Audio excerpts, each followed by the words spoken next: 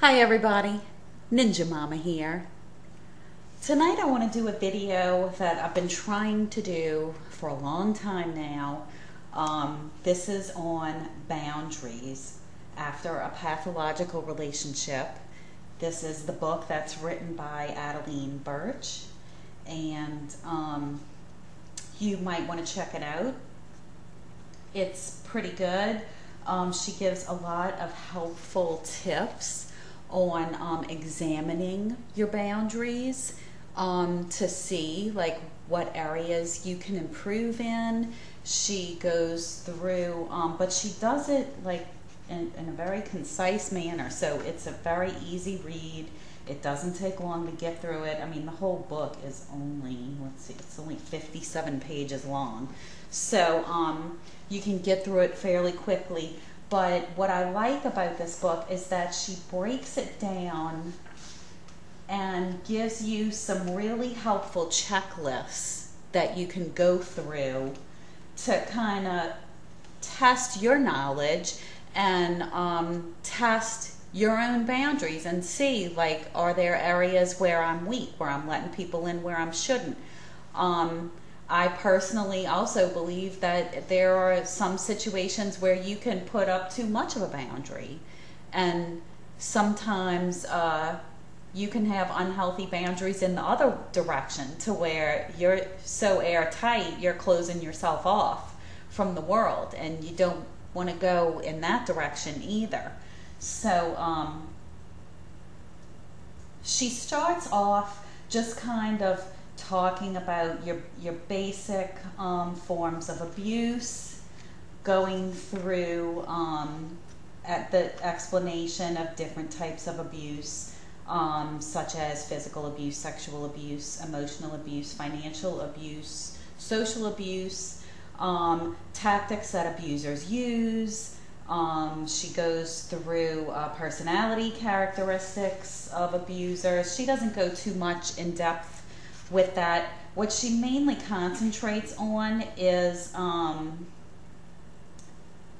characteristics of relationships, behaviors, ways that you deal with a person in a relationship and how they deal with you, and just sort of taking a look and examining that. She goes, which one little area I want to touch on that I think she does a very good job with is she talks a little bit about how people pleasers, she says, people pleasers believe assertiveness is harsh, setting limits is rude, and requesting that our needs be met is demanding and selfish. Some pleasers don't believe they have any rights at all. They feel guilty for expressing their needs. They consider it selfish to act in their own best interests. Guilt and the fear of abandonment are strong forces in their lives. So then she goes on to say, like, in an extreme form of people pleasing, some people believe that martyrdom, self-denial, and incessant caretaking are virtues to be practiced to the point of misery. This is known as being a doormat. When people are doormats, they allow others to take advantage of them. And isn't that what got us in our troublesome relationships to begin with? And that's basically, you know, what she's saying here is that people pleasing and being overly polite to the point of opening yourself up to be taken advantage of, that's when you got to stop and say, I need to strengthen my boundaries. Now, examples of boundaries, she gives like a whole list of your rights as a human being, and this is a good sort of a checklist to examine, you know, in your own behavior when you're dealing with people in the relationships in your life. These are your basic rights, otherwise known as boundaries. I have the right to my own needs and feelings and to have them be as important as anyone else's. I have the right to experience my feelings and to express them if I want to. I have the right to not be held responsible for other people's feelings. I have the right to express my opinions. I have the right to decide what my priorities are. I have the right to be independent if I want to. I have the right to decide how I spend my time. I have the right to choose how I live my life. I have the right to change myself, my behaviors, my values, my life situation, and my life. I have the right to change my mind. I have the right to make mistakes. I have the right to develop and express my talents and interests. I have the right to choose who I spend my time with. I have the right to choose who I share my body with. I have the right to be treated with dignity and respect by everyone I come into contact with. I have the right to be listened to respectfully. I have the right to ask for what I want. I have the right to say no. I have the right to set limits and boundaries. I have the right to set limits on how I will be treated by others. I have the right to walk away from relationships that I determine are not good for me, and I have the right to have my boundaries respected. You also have the right to have these basic human rights, and you have the right to stand up for them. So then she goes on, and this was the checklist that I found really helpful. I think this is a good guide. There's another section too where she goes into a little more detail, but this particular list that I'm reading from next is like sort of a self-examination list. If there's a relationship in your life that's troubling you, you may want to ask yourself these questions. These she labels as signs of weak boundaries. Ongoing anger at yourself or someone else. Feeling resentful. Low self-worth and self-esteem. Apologizing frequently. Doing things that make you uncomfortable. Doing things you really don't want to do. Going along with someone else's relationship agenda. Going against your personal values, rights, or needs to please others. Putting others' needs ahead of your own. Being sexual when you really don't want to, or engaging in sexual acts that make you uncomfortable. Letting someone touch you when it makes you uncomfortable. Not being able to notice when someone else's behavior is inappropriate. Telling someone intimate details about your life when you've just met them. Staying in a relationship that makes you unhappy. Returning to a relationship when you know you shouldn't. Letting others direct your life. Giving as much as you can without getting as much or anything in return. Allowing someone to take as much as they can from you. Being overwhelmed and preoccupied with someone. Accepting food, drinks, or gifts that you really don't want. Committing yourself to something that you don't have the time or desire to do. Letting others decide your reality. Letting others tell you what your thoughts, emotions, and motivations are. Letting others define you.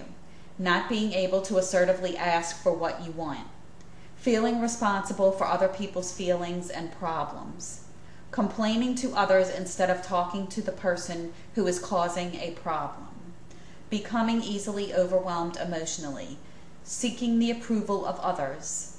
Inability to separate your self-worth from what you believe others think of you. Self-consciousness and social anxiety. Saying yes when you want to say no. Feeling guilty when you do say no. Saying no when you want to say yes. Not speaking up when you have something to say. Adopting someone else's ideas or beliefs so they will accept you. Not calling out someone who mistreats you.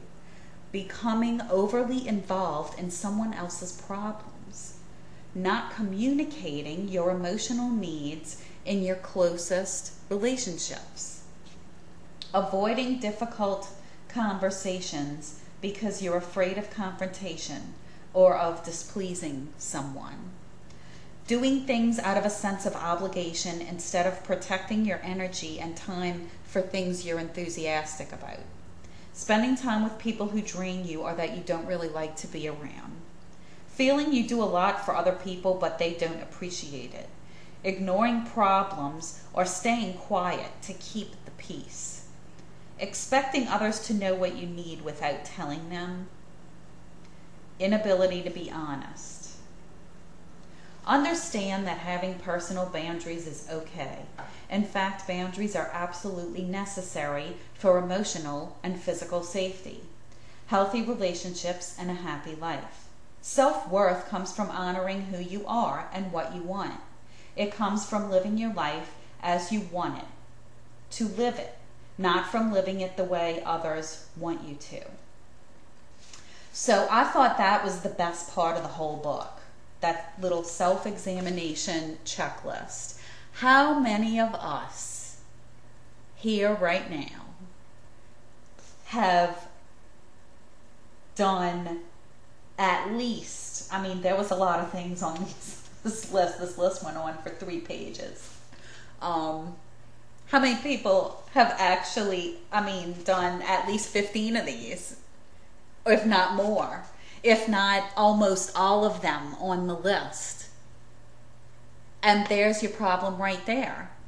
And it doesn't just go on an individual basis, it goes on in society. And you see this all the time in societal narcissism, in narcissistic organizations, and narcissistic systems. It happens all over the place in many different settings. One of the best talks that I saw, if you look up anything by Pia Mellody, she did a lot of work on codependency, wrote books, and gave a lot of lectures on codependency. And you can find a lot of her work here on YouTube. And she gives some really great talks, and she has a good sense of humor about it too. And a lot of what she talks about is basically weak boundaries. And she'll talk about how, codependents get in these relationships with these manipulative people who abuse them. But she said, they're both broken people. It's not all the manipulator's fault. And codependents themselves can manipulate to a certain extent also. Look at that list, how they said doing things you really don't want to do, and the motivation for that a lot of times is you're trying to control your abuser's reaction. So you're thinking, okay, I don't really want to do this, but if I do this, this, and this the way they like it, then I won't get yelled at, or then they'll want to spend more time with me, or they will want to go to that family event that I want them to come with me to. There can be manipulation on both sides. One thing she talks about too is the oversharing thing, which was a funny part of one of her lectures, where she says, you know what I'm talking about when you're oversharing. And she says it's part of, and codependency itself, she describes as emotional immaturity, because you're placing your self-worth outside yourself. Instead of finding your own self-worth from within, your whole self-worth rests on other people's reactions to you. So it's very similar to narcissism in that respect, but it's opposite ends of the spectrum, whereas the narcissist is trying to get a certain reaction by dominating other people, or is trying to achieve some sort of supply, whether it's material or reactionary or what have you. the person, the codependent on the opposite end of the spectrum, is just trying to be loved. You know, the codependent's looking for positive feedback. The codependent's looking for love, and they think they're going to get it by caretaking, which usually ends up turning into enabling, unfortunately. So she talks about the oversharing thing, and she says, you know what I'm talking about. She says, like, the person who goes to talk to their therapist and they don't talk to their therapist about the things they should be talking to their therapist about, and then they go to the grocery store, and on their way out they tell the bag boy, I'm an incest survivor. And I just thought that was so funny, because I have been in the situation where I'm telling and realizing it while I'm doing it, that I'm telling people personal things about myself to a stranger or to someone I don't know very well, and I'm thinking to myself, I probably shouldn't be telling this person this much about my personal life, and nevertheless I'm doing it anyway. And that's something I've definitely worked on over the last 2 years since I left my pathological relationship. But that's a very big, and it's a common example with a lot of us here in this community, the oversharing thing, the very weak boundary, letting people in when you shouldn't. Like in that video where I mentioned, I was talking about the immigration thing, and I said, you know, would you leave your house and leave your door wide open and put a sign in front of your house that said, you know, come on in, help yourself? You know, nobody in their right mind would do that. So, you know, so why would you do that with your personal life? Why would you do that with your emotional well-being? Because that's what's going on. If you have weak boundaries and you're letting people have knowledge about your personal life that they really should not have, you're weakening that boundary, that information could end up being used against you. So that was one good example. Also, too, I find, you know, in doing that, like when people overshare, it's almost like you, in some cases, are violating your own boundaries. You're violating your own boundaries, like when you do that. One place I've seen a lot of that is Facebook. You know, social media, and I'm sure it happens a lot, like on Twitter, people who are on Twitter or Instagram. I've never been on those platforms, and about like 7 months ago, I deactivated my Facebook, and I haven't been on ever since. And I do find that people share too much on social media, and they're violating their own boundaries. That's how I see it. Like these people who go into these long paragraphs about what's been going on in their personal lives, and like I said, like people can use that against you later on. Like you don't want to put that out there so that anybody who can see your Facebook page can see that, because you don't know if there's people who you're Facebook friends with who could be total narcissists, and they're just going to read your page and data mine like a narcissist does, and that information could be used against you someday. So to keep yourself safe, it's usually better to not overshare, especially on social media. And some people, you know, are really paranoid too about, like, you know, government spying on people on, you know, their social media pages. And sure, they can. I mean, police departments are now using it in criminal investigations. Even when a person has their whole page set private, they can subpoena the person's social media account and read whatever they're posting on their social media. So you do have to be careful what you reveal to others. I've been watching, I recently stumbled on a channel. It's called Trump News Truth Natasha. Check it out. It's here on YouTube. It's an older channel. She's been on for, gosh, like 5 years. And she started off like talking about toxic people and toxic relationships, and that's how I found her channel, because I found some videos that she had on toxic people. She also she sort of changed over, like I think in 2015 or early 2016, she kind of changed more into a political channel, and now she's just doing like news and political commentary.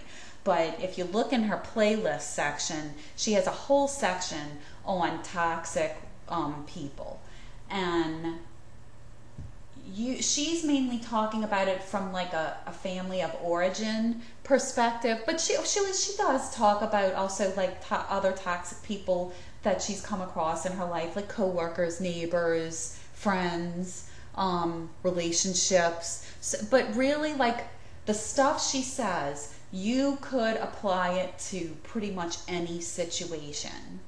And she does a really great job. She's very well spoken. She does a great job of explaining things and just talking about how her life experience has taught her to have stronger boundaries, and don't let these people push you around or tell you who you are, you know, or tell you what you're supposed to put up with, and then they want to take advantage of you and walk all over you.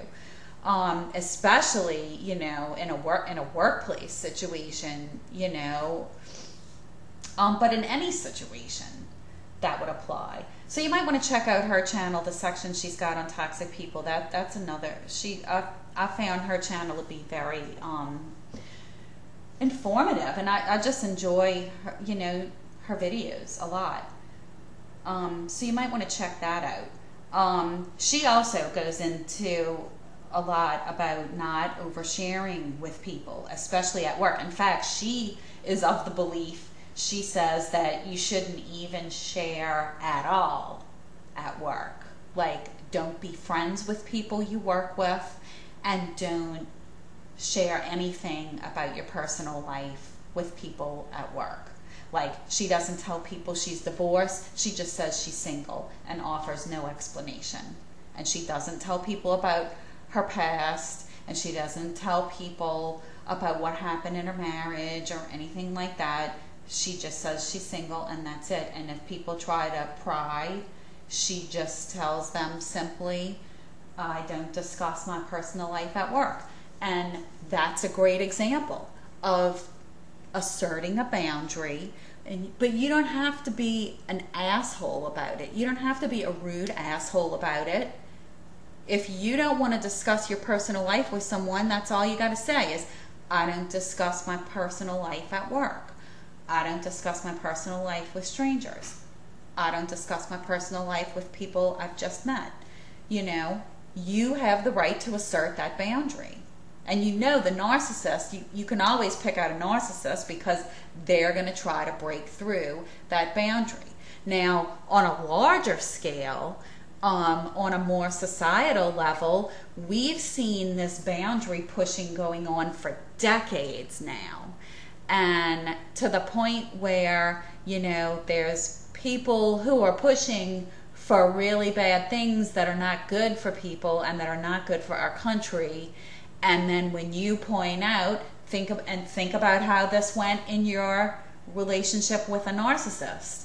When you point out their bad behavior and say, look, this is causing bad things to happen, then you're labeled as crazy or judgmental or intolerant or unchristian. And they will actually turn it around, flip it around, and use your own high moral standard against you. And it's like, you know, you have the right to have a boundary. Like, yes, I understand, like, being a judgmental person is bad, but if I see some bad behavior or something evil going on, I have the right to call it out and say that, hey, this is not okay. This is breaking a boundary, and that's not okay with me. You know, like, think about, okay, a perfect example is what's going on in Europe right now with the migration crisis.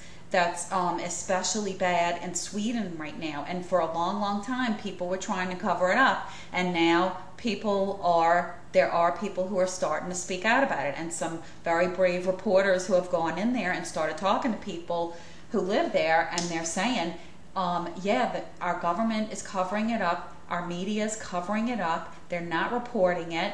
And we're in a crisis here because they've let too many of these third world migrants in, and these people are not assimilating, and they're not able to get jobs in the community because a lot of them are coming in, they're coming from third world countries. They have no education, they have no job skills, they're getting on the welfare programs, and they're not used to living in this type of civilized, like, first world society.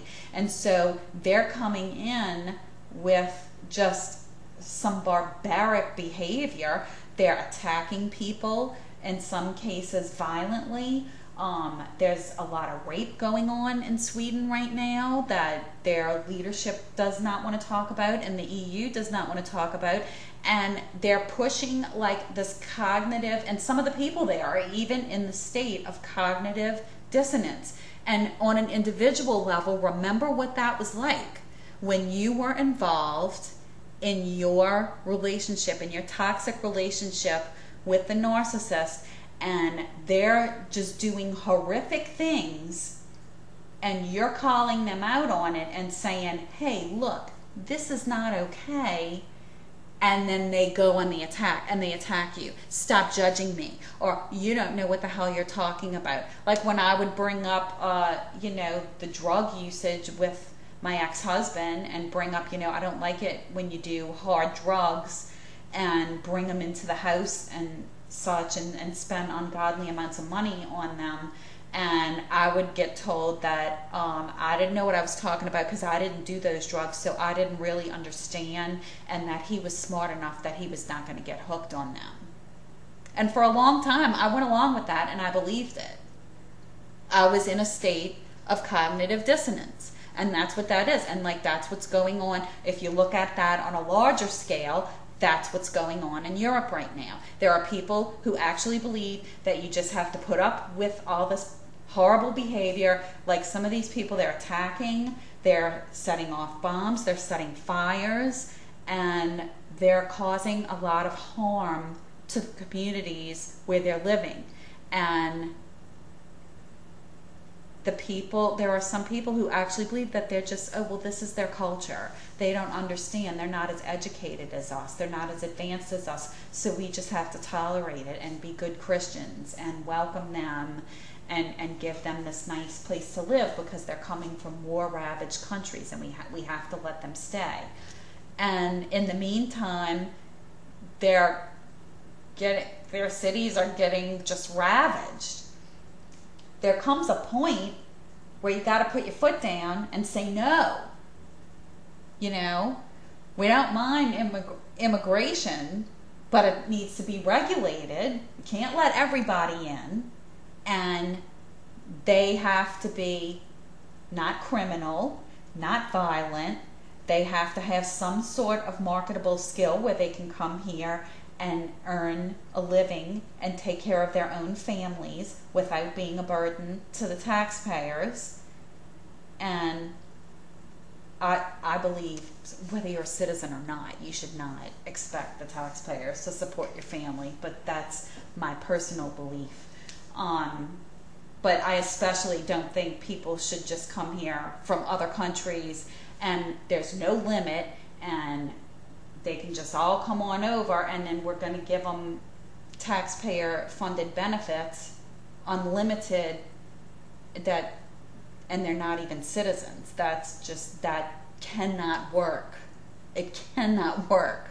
You're going to collapse a country like that, and that's what's going on in Europe right now with the EU, and that's probably a big reason why England wanted to exit the EU.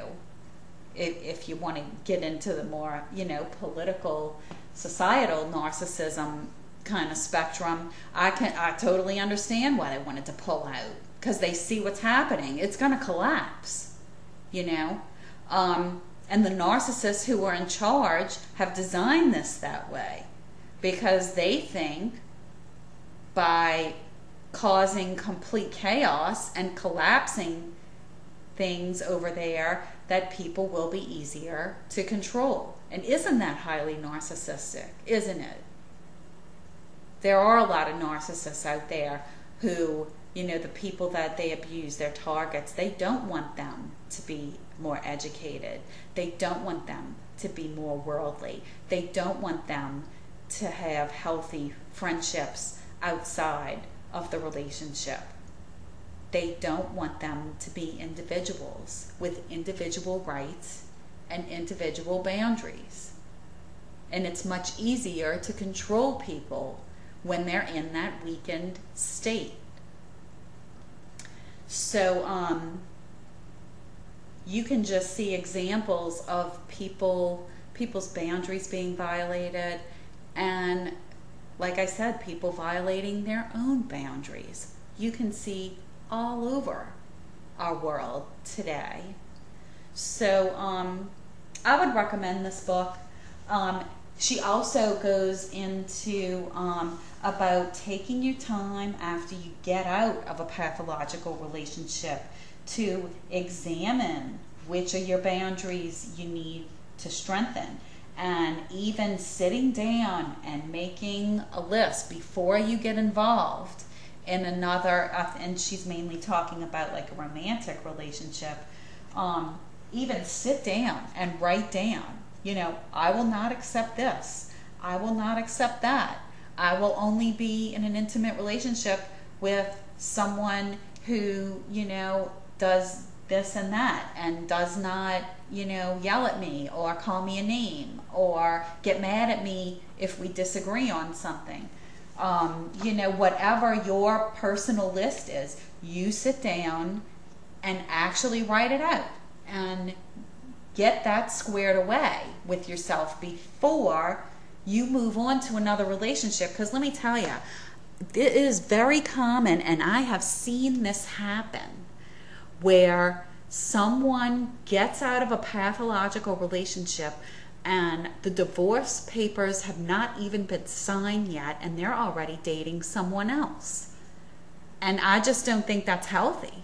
I don't think that's okay, because you're not taking the time to examine, because you can't just pin everything that went wrong in the pathological relationship. You can't just pin it on the narcissist. Like Ross Rosenberg says, it's a dance. It's the human magnet syndrome. It takes two to make that dance work. They violated your boundaries, but you had weak boundaries and you allowed them to do that. You enabled them. So it's important, how she describes in the book, that you have to take the time to work on yourself and examine where you need to strengthen boundaries before you get back out there and start getting involved in intimate relationships with other people. That's very important. That's what I've been doing for the last 2 years. I'm not even interested in dating yet, because I want to make damn sure that the same thing doesn't happen. And like I was just saying about the people I've seen who will jump right into another relationship, that almost always ends badly. I mean, I've talked to, in the last 2 years, and it's so crazy because I keep hearing the same story over and over again about marriages breaking up where, you know, the spouse gets hooked on the opioids and goes crazy and spends all the money, and then they get in huge debt. And I've even heard cases where they had their house foreclosed on, you know, and I mean, just awful, awful stories. And I've heard stories more than once where they immediately get involved with someone else, and it's almost always another narcissist. And then they get themselves right back, in some cases even marry the person, and then end up with a second divorce because they got into another pathological relationship because of their weak boundaries, because they were just going through life. Like Lisa A. Romano says, she says, if you're living under the veil of consciousness, you're just kind of going through life on autopilot and you're not paying attention to what you're allowing into your life and what you should or shouldn't be allowing into your life. And that's why it's important to take the time to do the work. You're not giving yourself enough time if you've just divorced a pathological narcissist and then like within months you're dating someone else and then a year later you're engaged. Like some people get lucky and maybe they do meet a nice person who's not a narcissist and maybe it works out. But personally, I won't take that chance until I'm sure that I've done the work and I've strengthened my boundaries to a point where I'm not going to end up in the situation I was in my former marriage. So I would highly recommend this book. Definitely check it out. Here, I'll hold it up to the camera so you can see. This is it. Can you see it? I got it off of Amazon. It wasn't that expensive.